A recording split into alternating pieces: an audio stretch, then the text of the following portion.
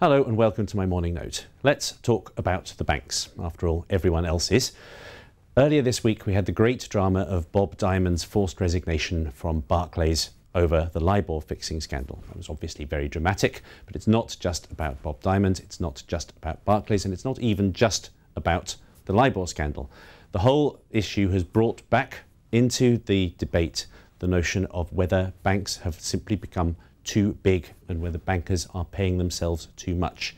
After a period when it seemed that banks had avoided a great re-regulation after the Lehman bankruptcy, it does now seem that radical moves to restructure the sector, maybe force bankers to pay themselves less, are back on the agenda.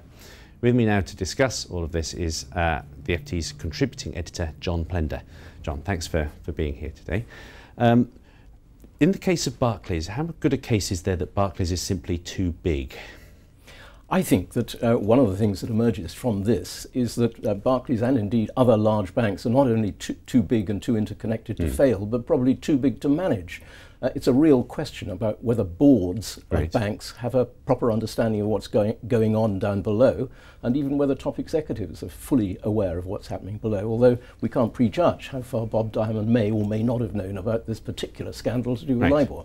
Now, that has the aspects of both scale and complexity, doesn't it? Is it both that it's too big and that there's too many different moving parts? Indeed. And it's a curious thing that in banking everybody seems to accept that conglomeration is all right, that what are very different businesses, investment banking, commercial banking, retail banking, can be put together on the assumption that there are synergies, whereas in fact there's a lot of academic research to suggest that banks are valued at substantially less than the sum of their parts, and that there are few benefits from conglomeration.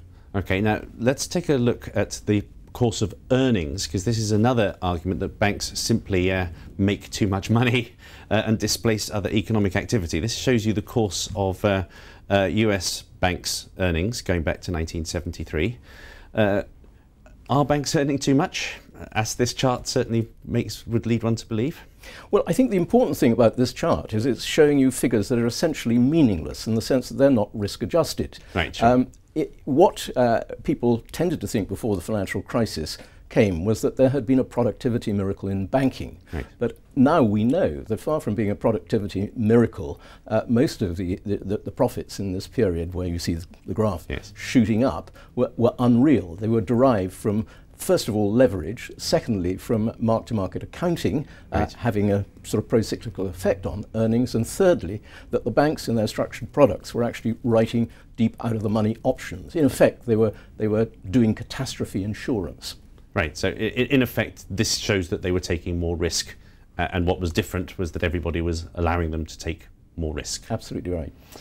So we need, therefore, to make sure that we don't allow them to do that again. Now let's take a quick look at the issue of too big to fail.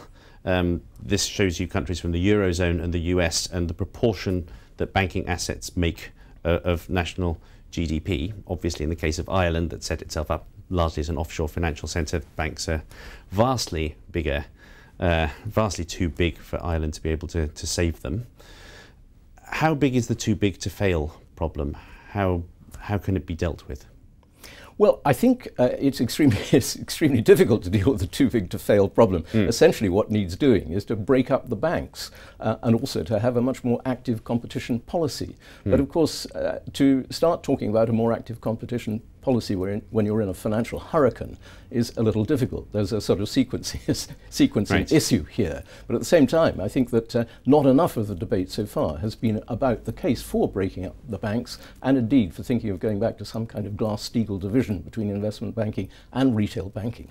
And it should at least be possible, shouldn't it, to put that onto the timetable, to start the timetable, to make it clear that that's the direction we're heading in, even if we're not ready to engineer cuts now. Well, I think that's Barclays does provide a catalyst for us to start thinking that really, if you take the UK, the Vickers Commission has put this case that there should be a ring fencing of retail banking. How far that addresses the problem of too big to fail is moot. But what I think now the Barclays affair is pushing us in the direction of is reopening the question about whether we shouldn't be doing something much more fundamental about splitting or breaking up these big conglomerate banks.